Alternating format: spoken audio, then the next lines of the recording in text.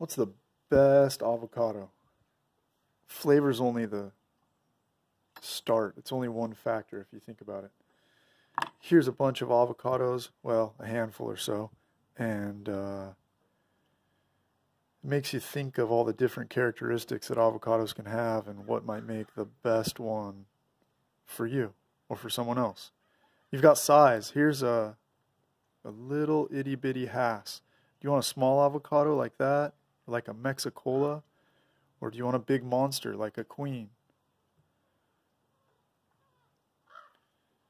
Do you want to be able to tell easily when it's ripe? Here's a thin-skinned bacon. You can easily tell when bacons are ripe. Something like a Nabal or a Reed, or especially a Nabal, hard to tell when it's ripe. I know this is ripe for sure because the skin is so thin that I can tell.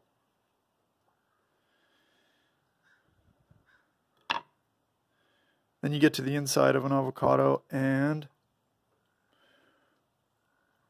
this is a bacon again, so look at the flesh color. Bacons are always a little bit on the pale side, not so much green. And maybe you don't mind, maybe you don't care. But maybe you want something with more color. A lamb has a lot of green. That's really nice. You'll also notice with the bacon that it has a big seed. Well, that's less avocado to eat.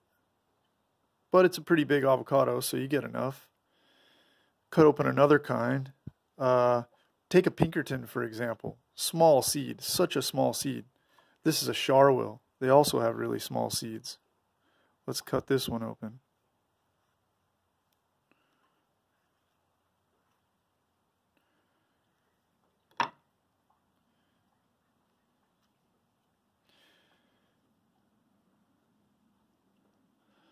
You get more for your money, so to speak, from a Charwil than a bacon. So that's nice. Some avocados have strings, fibers. You know what I'm talking about? I hate those. It can make an otherwise good avocado just such a disappointment. So here's an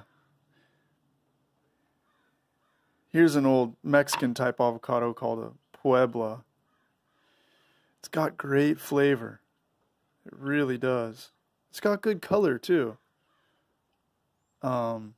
Big seed, not so great. But it's always got some amount of stringiness up there at the stem end.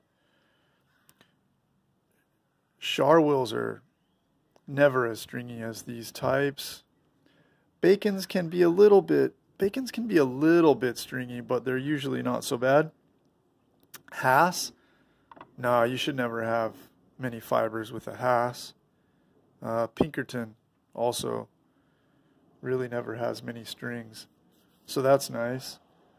How do you like to eat your avocado? Do you like to scoop it? Because if you want to scoop, then a bacon is a little bit annoying since the skin is so thin. If you're careful, you can scoop it. If you're not so careful, look at that translucent skin right there. Your spoon is going to go right through that thin skin.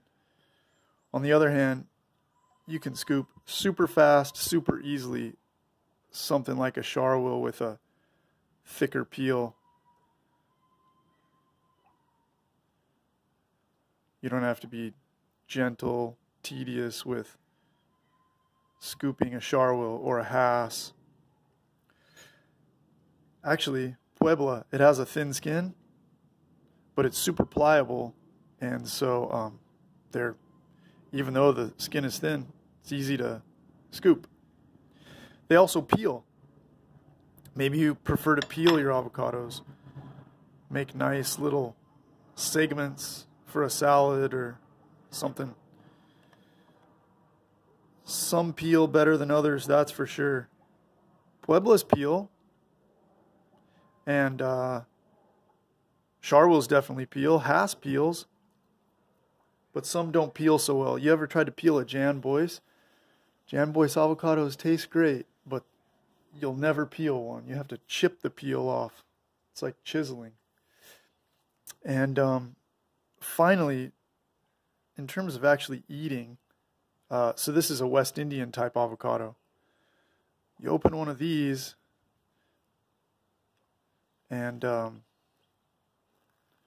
compare one of these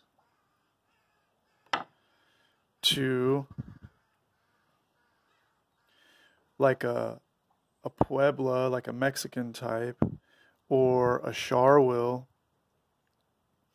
and you've got distinctly different flavors. These West Indians are actually, they're a little bit similar to bacon in that they've got a kind of a wateriness and a sweetness to them. Some people love that.